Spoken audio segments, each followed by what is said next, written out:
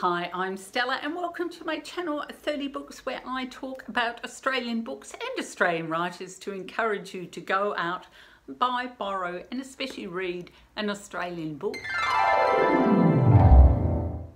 Bit of a shout out now to Australian writers. Most of Australia is in lockdown. Here in Victoria and New South Wales in particular, which has meant there's been a couple of festivals and writers events, I'm sure launches as well, that have been cancelled. Now these type of events are very important for writers. It gives them an opportunity to celebrate their book being launched, to talk to other writers, to do a bit of networking and hopefully to sell some more copies of their books. Now writers do not earn a lot of money, so if you have an opportunity to buy an Australian book and also go and support one of our independent bookstores, please do so today. Otherwise, go and borrow one from the library. Now, what have I been reading? In the month of June, oh, so good. I read my top pick for 2021. I haven't got a copy of it. I gave it back to the library. It's Amnesty by Aravind Adiga. This was shortlisted for the Miles Franklin Award. I really wanted it to win. I kind of thought that it would get pipped at the post by The Rain Heron by R.W.R McDonald, which I've also read. But Amanda Lowry won. I haven't read that book, but I am going to now. So what I loved about Amnesty, it is such a small book, but its themes and its plot, it encompasses a world. It's the story of Danny, who is illegally in Australia. He has overstayed his student visa from Sri Lanka. He has information about a murder. Should he come forward and risk deportation, or will he have an amnesty to stay? It all takes place in 24 hours in Sydney. And it is the whole world. We get to know how Danny knows the people implicated in the murder. We find out a lot about the insights that he gives for people in Australia who are here illegally and how they're exploited, and with pathos and compassion and humour. It is actually a really funny book, but just told in this way that this tone just gives it this, it's very worldly. That's what it is. It is, and it's world weary. But Danny has this beautiful optimism which gives it even more pathos. Highly recommend this book. Very small book, cracking great plot, beautifully told, brings Sydney to life, really rich. I'm telling everybody to read this book. That's Amnesty by Aravind Adiga. Now, the other book that I have the absolute pleasure of reading, it's a young adult book. It's called Time Catches When Days Tilt, and it's from debut novelist Karen Ginnane. Now, it's a Time Catches series. I know there's a second book coming out. This is historical fantasy.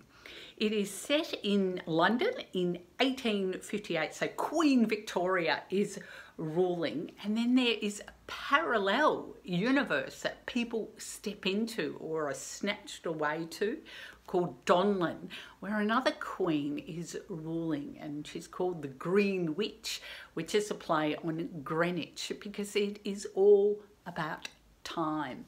Ava is a watchmaker's daughter. She, not from middle class. She's kind of lower socioeconomic, which is a bit of a source of shame. But there's something special about Ava. And she finds herself going to this other world and meeting a young man called Jack. And that's all I'm going to tell you. This was it's such an assured book from a debut author. I loved it. The way that London has been set up in that Victorian times, I could just absolutely see it. And then there's this other place of Donlin, which is kind of the best description I could give it was like kind of a steampunk era, and that is Time Catches When Days Tilt by Karen Ginnane, out by Penguin. This book was sent to me by the author. Thanks. A couple of books that I've been reading. I'm going to do these two together. It's Wayne Marshall's Shirl, which is a set of short stories. It came out in about 2019, and a book called Grimmish by Michael Winkler. Now, the reason I'm doing these two together, I had the opportunity of talking to both of them about masculinity and humour at the Port Fairy Literary Weekend, and it was at Blarney Books and Art. Absolutely great conversation. And so Shirl is these really funny short stories about, you know, playing with these kind of ideas that Australia has of masculinity. And so the cover is of a man kind of dipping a kangaroo, and the kangaroo is Shirl in question, and the man has fallen in love with the kangaroo.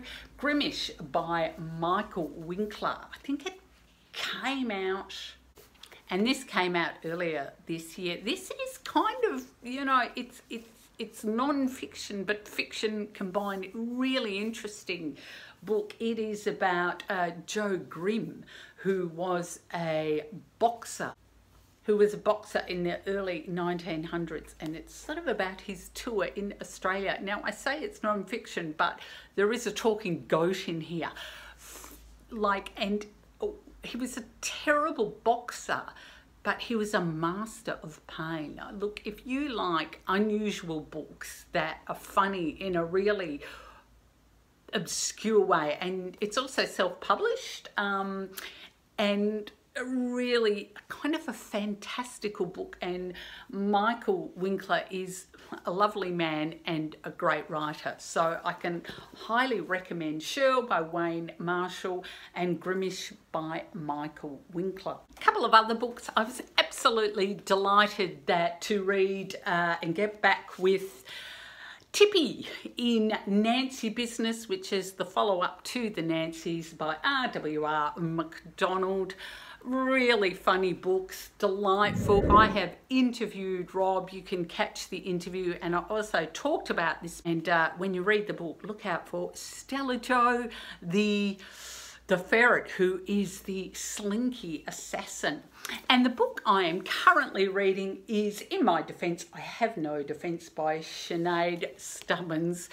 Series of essays, really funny, really great. I'm told if you like David Sedaris, I don't, but you will like these essays. But I just think these are fantastic, and that is what I have been reading in the month of June. Let me know what you think and what books you think I should read next, and I'll see you next time on 30 Books.